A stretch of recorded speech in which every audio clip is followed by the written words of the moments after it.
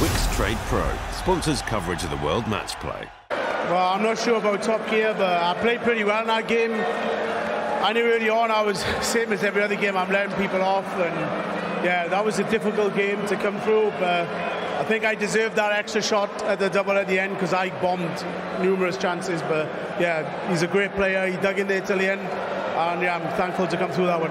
Just your thoughts on when he levelled at 13 legs apiece. What were you thinking? Because he was nipping at your heels the entire game. Yeah, I sort of knew that he'd hit a purple patch and he was playing really well.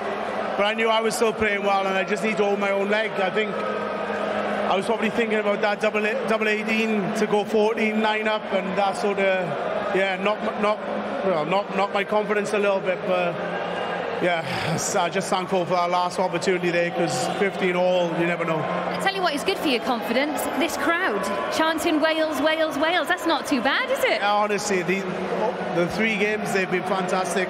I thought, the first game they were booing when I was walking on, but I appreciate every support, honestly. They're unbelievable.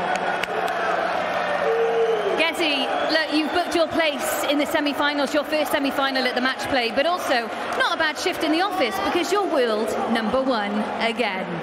Yeah, I think it's where I deserve to be. I believe I'm world #1, maybe not over the last 3 months, but on performances like that, I think I was consistent all the way through the game. I weren't spectacular at any point, but I was consistent, so yeah, I don't know how he hung in there till the end, but I just like giving drama to the crowd, I think.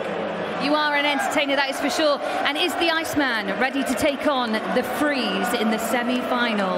Yeah, it's going to be a tough game. Danny, after winning the UK Open, things like that happened with Johnny Clayton when we won the World Cup.